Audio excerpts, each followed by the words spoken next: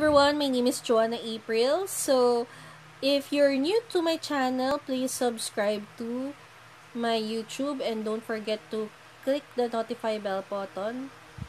Ayan. So, ang topic for this vlog is all about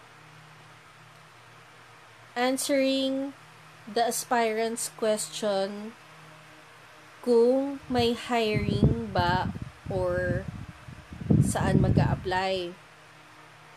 Okay.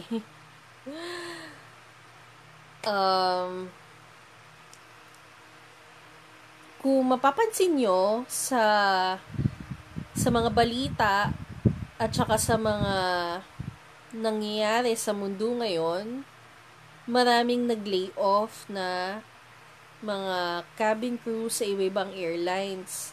Madaming na-terminate na pati sa mga ground staff sa iba-ibang airport. Tsaka pati ibang pilots pinatigil muna sa flying. So, it's very obvious na walang hiring dahil sa pandemic COVID-19. Okay? So, I just noticed lang na meron pa rin kasing nagtatanong na it's very obvious walang hiring talaga. At matatagalan pa talaga ito.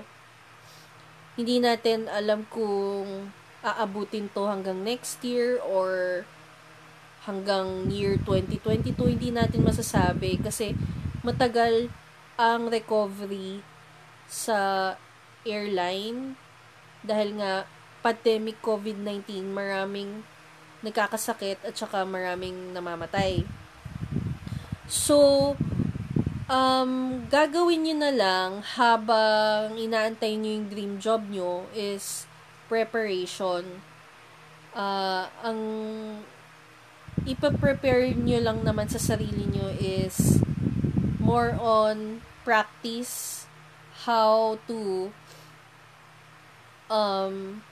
yung pagdating sa grooming, sa how you communicate, lahat paghahandaan nyo, pati yung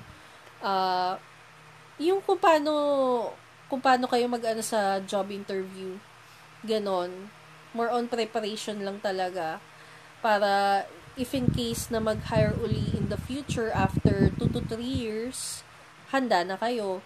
So, wala tayong magagawa sa nangyayari sa mundo ngayon kasi apektado lahat ng tao, bawat parte sa mundo, hindi lang sa Pilipinas. So, ayun, nangyari na rin kasi to 20 years ago. May cabin crew na nagkwento sa akin nung panahon niya, kasi flying siya for 20 years. Nangyari na to sa Philippine Airlines, yung nagtanggalan din ng mga employees. So,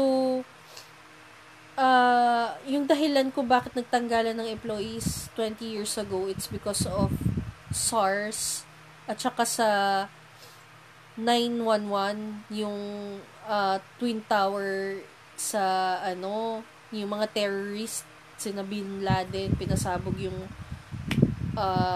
Twin Tower sa Amerika. Yun yung dahilan din kung bakit maraming natanggalan ng trabaho sa mga flight attendant nung time na yon. Pero eventually, nung nag-recover yung airline industry, unti-unti nang pinapabalik yung mga na-layoff. Naging priority na yung mga nawala ng trabaho. Sinasabay sila sa mga new applicants.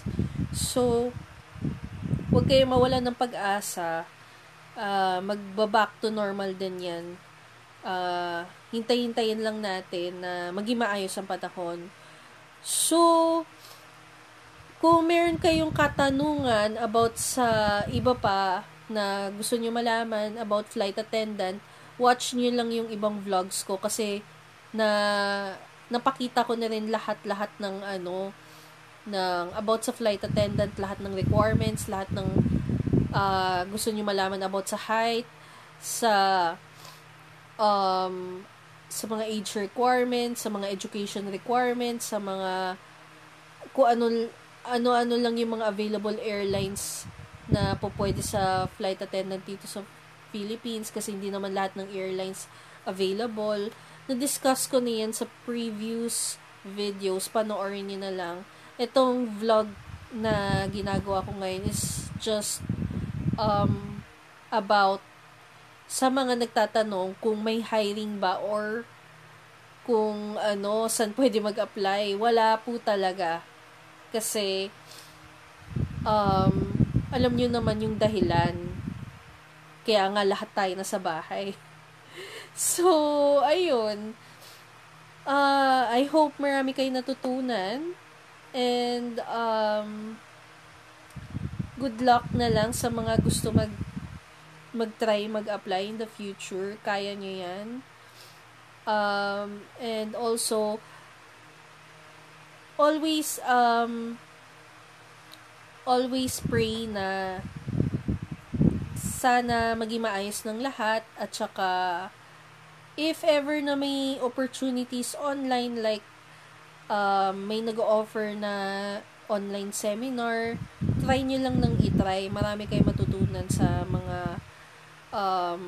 mga nagpo-post sa group, ganon. So, ayun, at saka lalo na sa group ng Future Filipino sorry, lalo na sa group ng Future Filipino Cabin Crew Philippines, maraming mga flight attendant na admins.